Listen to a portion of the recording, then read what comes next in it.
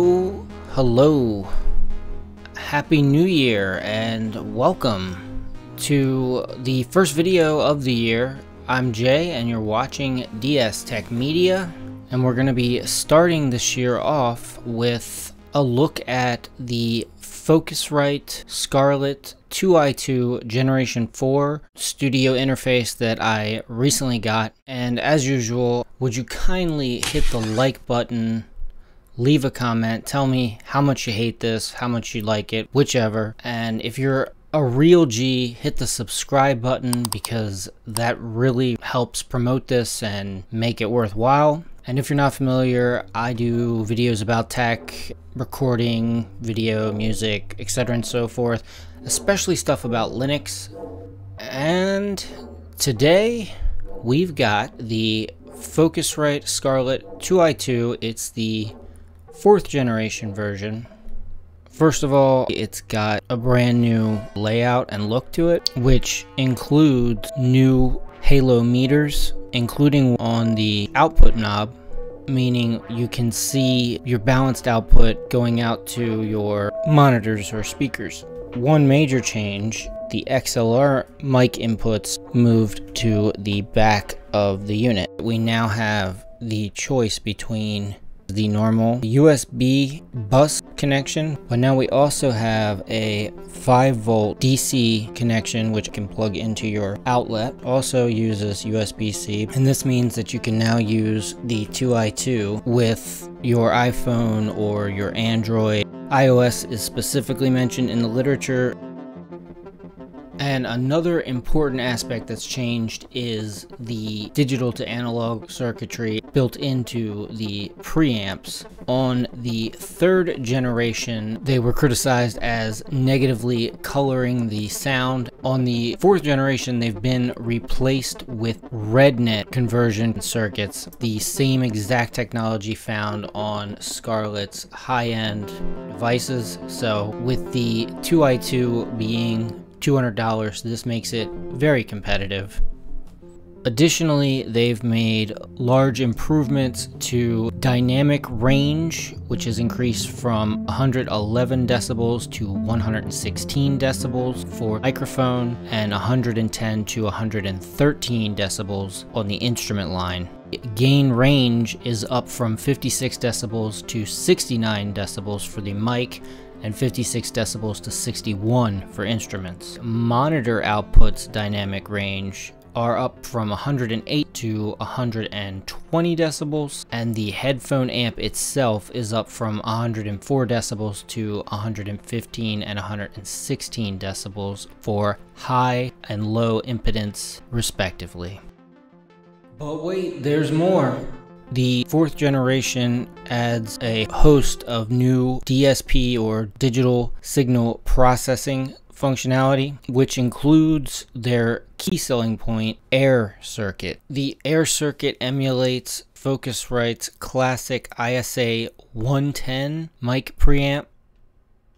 Hitting the air button provides your input with a boost in the upper frequencies to improve the brightness and clarity. Air mode will also add a little bit of analog harmonic distortion to emulate the classic microphone preamps that gives you that little shimmer of radio announcer voice. It is joined with several other new DSP functions that have been turned into new digital controls on the interface as well. First and foremost, we've got the 48-volt phantom power here, which I'm using because I'm running a Audio-Technica AT2020 XLR mic. On the second input, I have the Korg Monologue running in.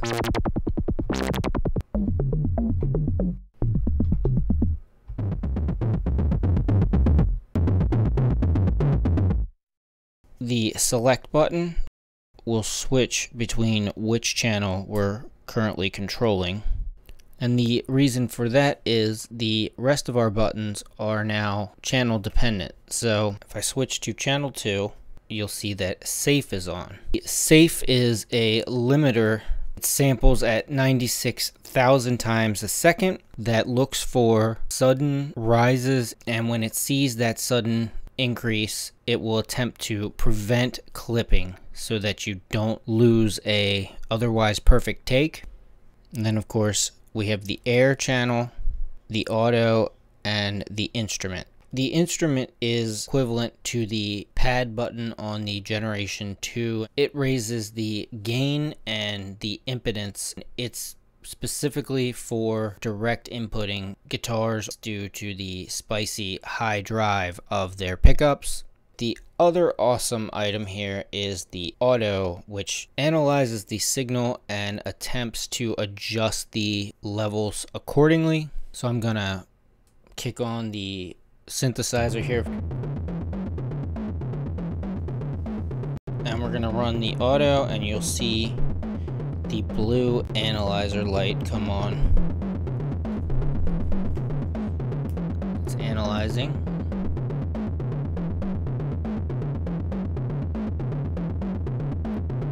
And it automatically lowered the synth's input. So I'm recording this after the fact because, as it turns out, if you want to use all of the features of the hardware you purchased, you have to download firmware updates. Focusrite Control 2 is the software. They don't make it available for us Linux users. However, Jeffrey Bennett has developed the also Scarlett GUI for Linux. The only issue is the support only goes up to generations 2 and 3. So I ended up booting up Windows 11 on a VM, registering my product, and downloading the Focusrite Control 2 software. If you are using Windows or Mac, you require this to use the loopback features of the Scarlett. And the loopback is where you are sending sound out from your software on the computer to mix and monitor with the recording you're doing through the interface itself. If you right-click the Focusrite icon, you'll get settings and expose the Windows channels and enable the loopback. Once you've done that, the loopback devices will appear in your Windows sound control. Also, in the Focusrite control preferences, you'll see the option to send direct monitor mix to loopback. Oddly enough, on Linux, you don't even have to do this because the loopback ports simply appear in your jack audio connections. Too bad you can't update the firmware from Linux. But there's possibly good news in that department as well. Jeffrey Bennett develops the also Scarlett GUI. I mentioned earlier this It's Foss article from October. Focusrite extends help to Linux developer, and it turns out the Focusrite team contacted Jeffrey and they are providing him with support and possibly sending him devices ahead of launch. So that's some pretty awesome news. Literally everything that you can use the device for, you can do through the Focusrite Control 2 software. Control the volume, enable instrument, 48 volt, safe mode, auto tune. The reason why I had to do this is because I needed that update in order to get the second air mode. The second air mode adds presence and drive. The green air mode only adds presence. And the second one is supposed to give you that radio announcer console sound. However, if you just plug the 2i2 in and use it, you will not have a yellow air mode. So right now I am recording into the software of the computer. And if you look at the Scarlett, the output ring is not doing anything. And that's because there's no audio going through the output into my headphones. I hit the button once and you can now see it is lighting up as I'm recording. But when you have direct off, the monitor halo shows nothing at all. So it's not monitoring me live, but it is going to light up when I hit this. You'll see the halo showing the levels.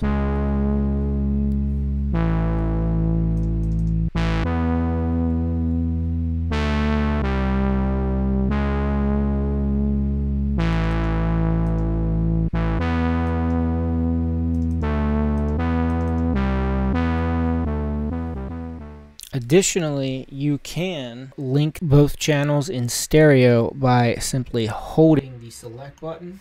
Both of the channels are acting together. You adjust the volume for either one, it adjusts both. And then we can apply the safe modes, air modes to both channels simultaneously. Okay, so now I want to try to demonstrate the differences in air mode. So right now there is no air mode. So now this is the air mode, and you can sort of hear there's a little bit of difference there. It's worth mentioning that there's a lot of noise in this room right now. There's a laptop right in front of me. That's what we're recording on here, and it's very noisy. Under normal circumstances, in any other recording I've ever done, I would have a noise gate, a compressor, and an envelope filter, and I'd be running my microphone through those. All the audio that I've done in this has just been through the Scarlett 2i2 with no live chain effects or processing. Alright, now we're going to switch on the presence and drive, and once again you can hear that it has changed the sound. Just gives it a little bit more headroom, I guess I would call it. And here it is without it, just with the presence and drive. Alright, I'm gonna kick on the air channel.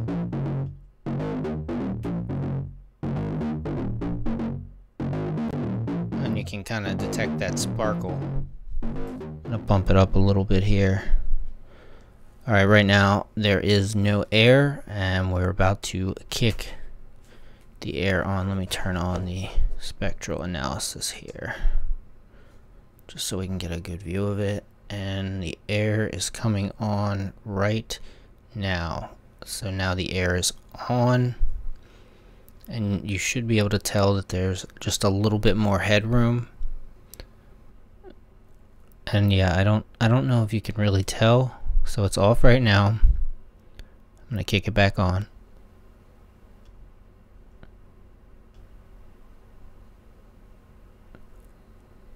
You should be able to see the color of the spectral analysis. So there's just the white noise. I'm gonna let that go, and then I'm gonna kick the air back off.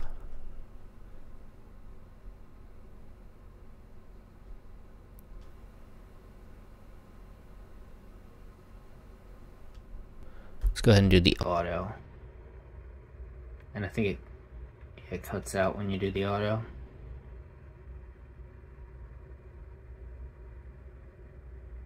And it kicks back in, and we are back. And this is what it's set the levels at. Let's kick the air back on now. It's a subtle change, but a lot of people prefer Focusrite specifically for that air functionality. Oh, and one other change is to the direct monitoring. If we have it listed in white, is only playback from the computer. You hit it once, the direct light lights up, and you have the stereo, and you hit it again and you have mono. So that's another change to it. I guess I'll grab the guitar.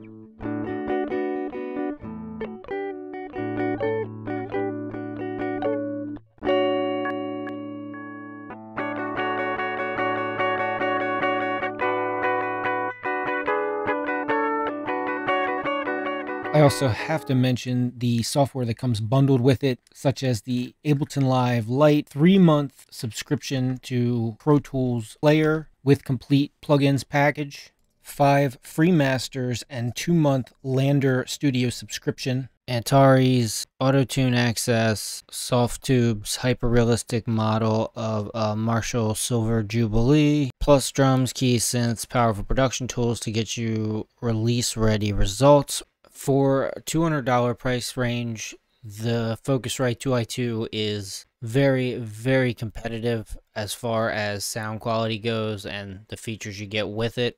I also have the 2i4 in the other room on my other studio computer, and I've been using that for years. I love that as well.